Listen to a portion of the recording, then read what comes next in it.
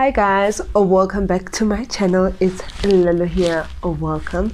If you are a returning subscriber, hi, how y'all doing? And if you are new, welcome to my channel. I hope at the end of this video you will like and subscribe. We are on 78 subscribers as I'm recording this video, so I am so happy. We are on the road to 100 subbies and I am so excited. So today's topic, but before I get into it, I was trying to show you guys this beautiful message. I'll just read it even though you can't see. I thought it would be visible. It says, running to God should be your first response, not your last resort. Boom, that's all I can say.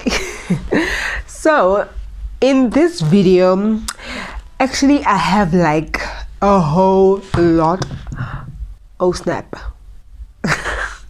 Sorry about that. Actually say because somebody tried me, and normally I'm not the one to go after someone who tries me, but I thought that this is very typical of people who have this idea that Christians are perfect, that Christians are not allowed to make mistakes, that Christians, I don't know, are supposed to act like angels.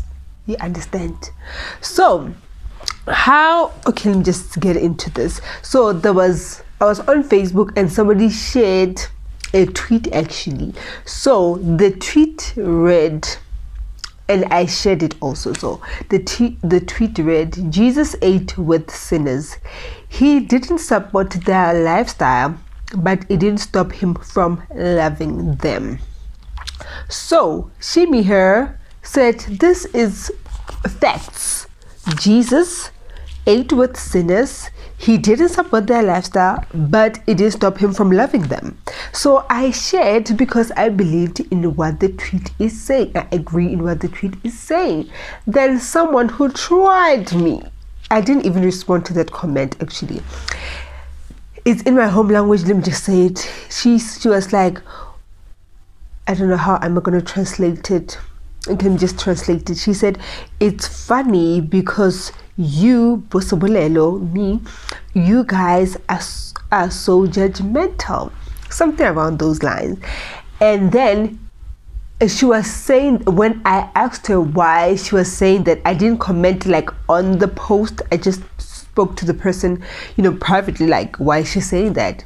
And it's because of the decisions that I made or someone I know made with regards to their dating life.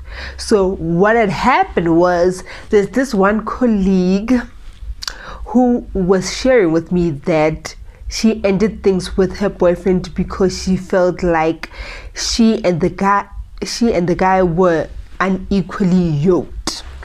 So for anybody who's gonna ask what is unequally yoked, for me unequally yoked means sharing the same set of beliefs and values. So she felt like it's a waste of time to be in a relationship with that type of person because they're unequally yoked and basically the relationship won't go anywhere. So the person was like, we are being judgmental for doing that. And I was like, what is the meaning of judgmental? Because we hear it a lot that Christians are so judgmental. One thing that I would like to make clear is that, I don't know for other Christians, but for myself, for me, being a Christian means that I am a sinner. I agree, I acknowledge that I'm a sinner, and I acknowledge the fact that I won't be able to overcome my sinful nature or certain things by my own strength. That's why I need Jesus on the daily to get through everything that I am going through. So I don't know who told people that we Christians act holier than thou or whatever. I'm so annoyed. I don't even believe I'm addressing, but I need to address it because I had enough. Okay, so I was like, let me search the word judgmental because people seem to be using it loosely.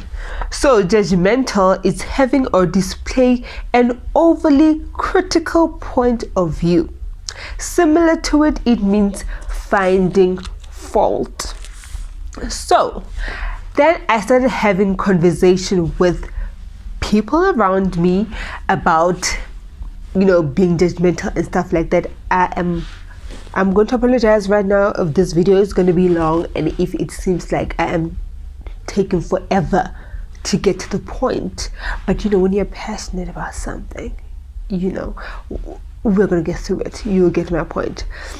So one person was like, okay, I remember the other friend of mine shared that she was in a similar situation, that she had to dump a guy because they were unequally yoked. The guy was doing things that she did not personally agree with, and the guy was forcing her to do things that she didn't really agree with, like clubbing, you know, doing all of those things, drinking alcohol and stuff like that. She is not the type, so she was like, maybe it was the wrong idea to do this.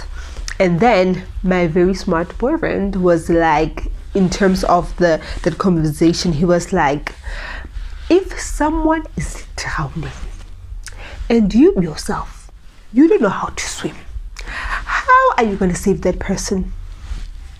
Question. How are you going to save that person if you yourself, you don't know how to swim? Abby, that's a question. And I was like, this is why I'm dating this guy, because he is smart. How will I save someone who is drowning when me, myself, and I can't swim? I don't know how to get myself out of that situation. That's why I am depending on Jesus to save me from drowning. I cannot go in the water, get a shaka or a dolphin or something, and act like I am also gonna drown while trying to save you. Okay, so it doesn't work whatsoever. And then this other good friend of mine, Nelly, she made a very important point, which I feel like is very important for me to share. It's that most of the time when we go into relationships, we go with the mindset of you are going to change that person, or that person will change, stuff like that. She was like, that is the first mistake that we make. As soon as, while you're on the talking basis, before you start dating, you should really try to know the person. If you can see already that he stays late at night, goes clubbing, goes drinking, he does everything that you don't believe in, then that is the time for you to stop everything before it goes somewhere. Because as soon as we enter the relationship with the mindset that they're going to change or you'll change them, that's when we get it wrong, and it, you know, blows up in our faces, because you can't change anyone. Only the Lord God Almighty can do that. So let's calm down. So she was like, that's why people judge Christians based on our decisions, because of the mistakes that we make. I would admit that I was one of those people who would date someone and be like, he is actually a great guy, but he's not a Christian, but I have faith that he will change. Or once he see how I act to things or how I carry myself, he will change. And what happened? It didn't happen. No, in fact, you cannot change any person. Only God can change a person, and the person has to decide that they want to change. So that's when I decided to compile a dating 101 dating don'ts. Whether you're a Christian or not, I think it's important that you do as I say and not do as I do or as I did, because these are all my past mistakes. Okay, so let's get into. So the first don't: do not go into a relationship due to peer pressure.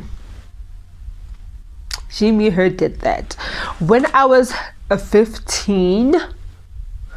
Mistakes, we live and we learn. When I was 15, I have never had a boyfriend, and all my friends had boyfriends. In fact, everybody, had boyfriends and girlfriends, and I was like the only one. And then I remember this one time we were coming from the library and a bunch of guys came and joined us, so it was 2x2, so she decided to date the guy on the spot, not because she liked the guy or whatever, but because everybody had a boyfriend and she had to be a part of that. So don't do that. Start a relationship when you feel ready. For me, I'll say wait. Dating in high school and maybe university is actually a waste of time. You don't need it. Focus on your schoolwork. That's all that I can say. Don't do that. Don't play yourself. Okay? Number 2, don't let anyone force you to do what you don't want to do. Luckily for me, I didn't let that person to force me, even though he wanted us to. Okay, let me just say it. I was 16. I was 17. So I was 17. When I was 16, I started dating this guy, my first serious boyfriend. It was so serious. I loved that guy. I thought he was like I thought he was the one. What a joke.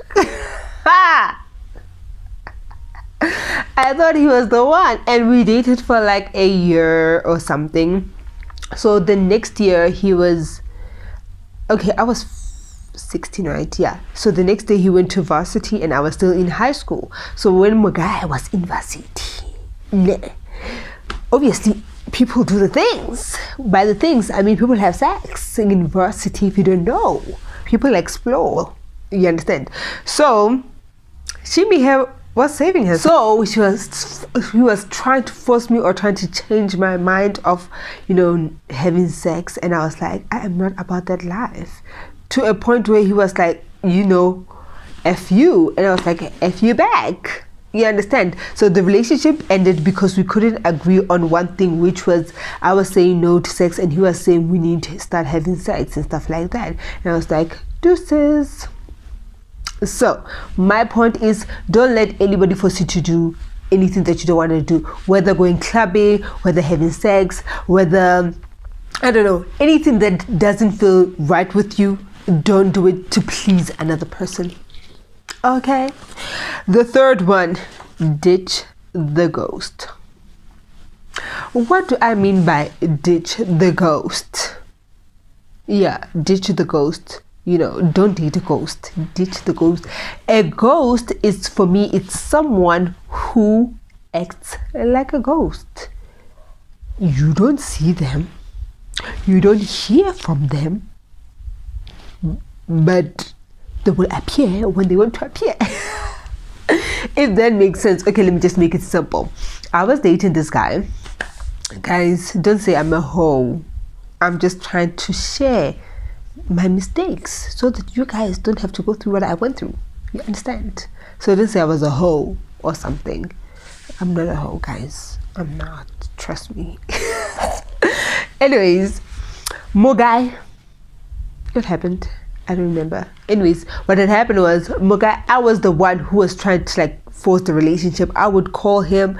I would ask, when are we meeting up? Moga never bothered to call me, never bothered to initiate us meeting or stuff like that, until I was realized, girl, stop playing yourself. This guy is not that into you. You need to stop. So my advice, if someone does not appreciate you or he doesn't go the extra mile for you, you gotta ditch that ghost. Leave as soon as you can. As soon as you smell one drop of unappreciation, or I don't know of what, leave. You'll thank me later. The fourth one is do not disregard your values for a relationship. No matter how wonderful a person is, if it doesn't give you peace, or if it's conflicting your values and stuff like that, you need to leave. You need to let go. The guy is amazing, he's great, he's fantastic, you know what I'm saying? But girl, are you willing to sacrifice your peace for another person? I beg. See if I'm keep on saying girl, even guys, I'm talking to everybody. I'm talking to everybody. Like, if it does not give you peace, bounce. We are not here for that. Like, no, it can miss me. Next, give me a 0, ma'am. Give me a 0. No. It's not the last one. Do not compromise your relationship with God for a relationship. Drops the mic. Okay, on a serious note, like, I had relationships that would test me in terms of my walk with Jesus. Like, I remember this guy. Hey, Buswale. This guy, we're having like a serious conversation. This happened like 3 years ago. Yeah, maybe 3 years ago. Yeah, 3 years ago. I don't remember. Anyways, maybe 3 years ago. This guy there, as usual, I thought he was the one. What a lie. What a lie. So, he was like, we're having a conversation and we had to like make a decision. And I was like, I can't make the decision right now. Please give me time to go and consult the man upstairs, Jesus, and then I'll get back to you.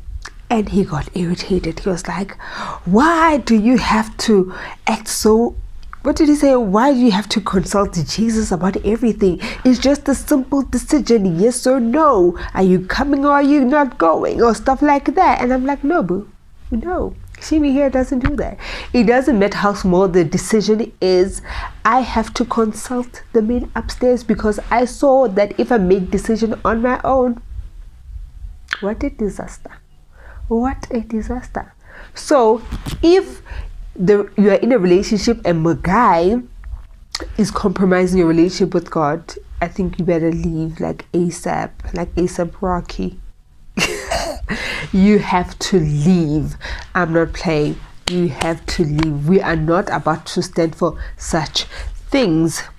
And the last one, the last one is, do not allow to be a side chick or a side guy, a side meat, a side peck, a side whatever.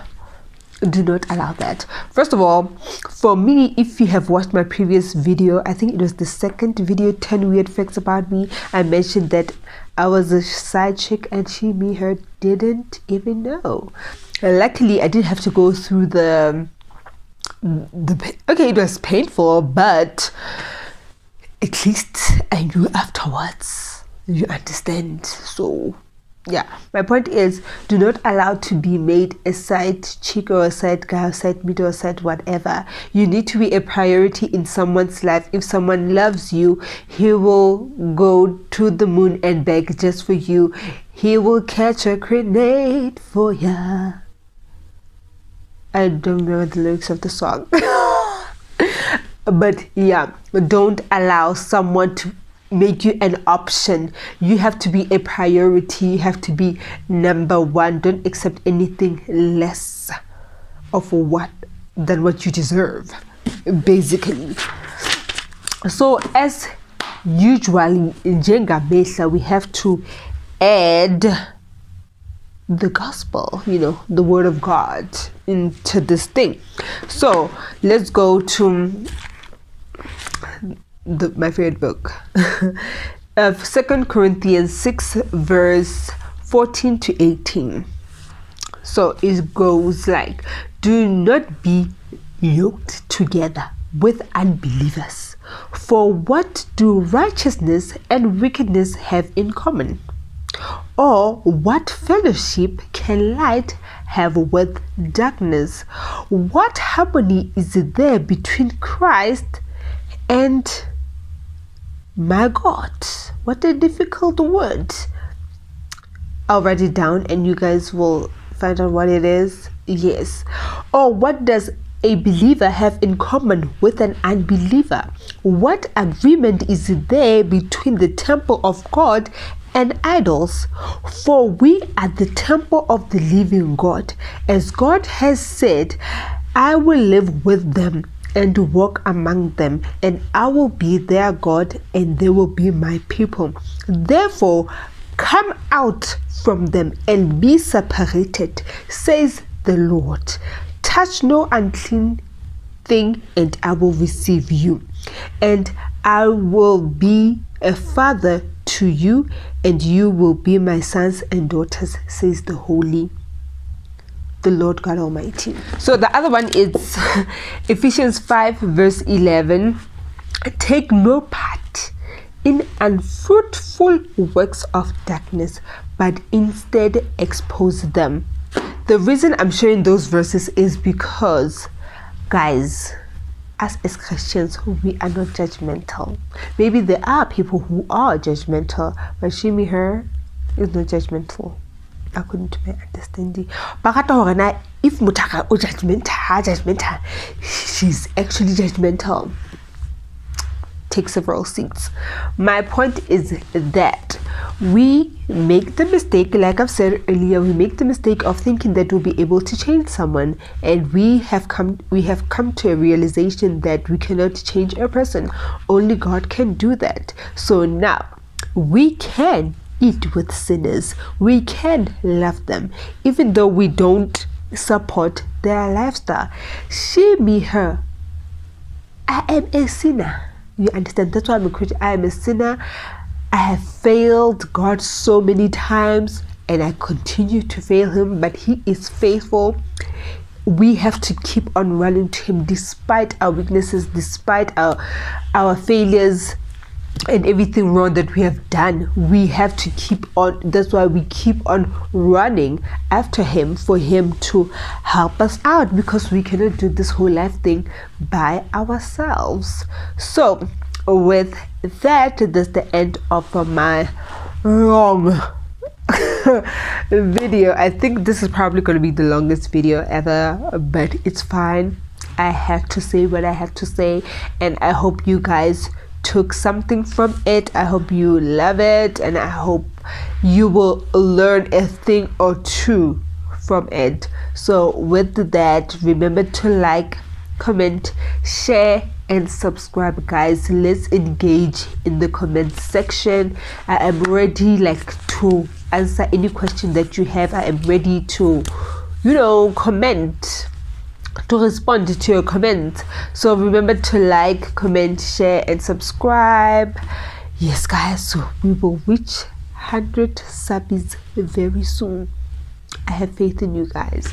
So thank you so much for watching, and I'll see you next time, same time, Wednesday, 10 o'clock.